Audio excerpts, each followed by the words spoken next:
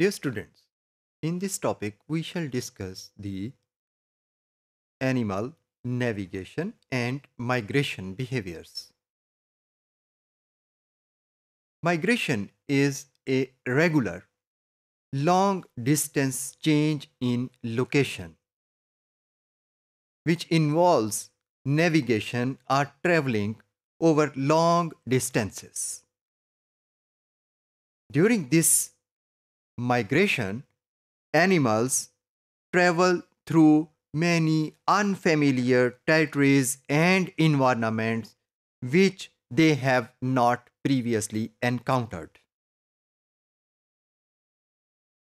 Dear students, the stimuli for migration include seasonal droughts, harsh weather conditions, hot summers और cold winters. मुख्तलिफ animals in stimuli के नतीजे में उस इलाके से इंतहाई दूर लॉन्ग डिस्टेंस माइग्रेशन कर जाते हैं. The migratory behaviors are observed in a wide variety of birds, fishes, butterflies, gray whales, and many other animals. The navigational abilities of the animals rely on several sensory cues or signals which guide them in orientation and finding their path or way. Some types of cues used by animals are not perceivable by human beings. इस तरह के जो migrational and navigational cues हैं जो animals use करते हैं उनमें सन compass है, सेलेस्टियल क्यूज हैं, अर्थ्स मैग्नेटिक फील्ड है. इसके अलावा विजुअल, ऑडिटरी और ऑल्फैक्टरी क्यूज को भी इस्तेमाल किया जाता है फॉर माइग्रेशन एंड नेविगेशन. इन तमाम क्यूज को हम वन बाय वन डिस्कस करते हैं. सबसे पहले सन कंपास की बात करते हैं. सन compass is used to track the position of an animal relative to the position of sun on the sky. The sun's relative position changes during the day. आपको पता है कि सूरज एक जगह पर तो फिक्स नहीं रहता बल्कि इसकी पोजीशन सारा दिन तब्दील होती रहती है.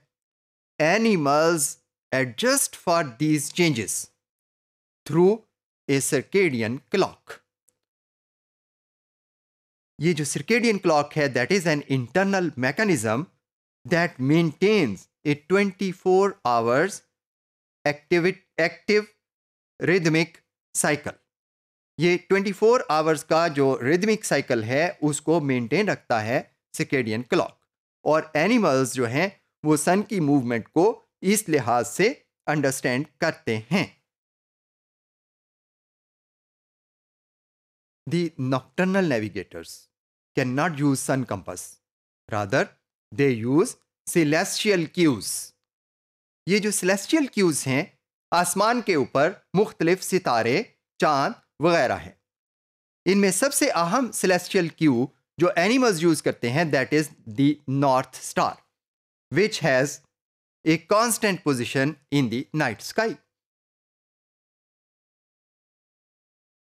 कुछ लॉन्ग डिस्टेंस माइग्रेंट्स के पास मैग्नेटिक सेंस होती है.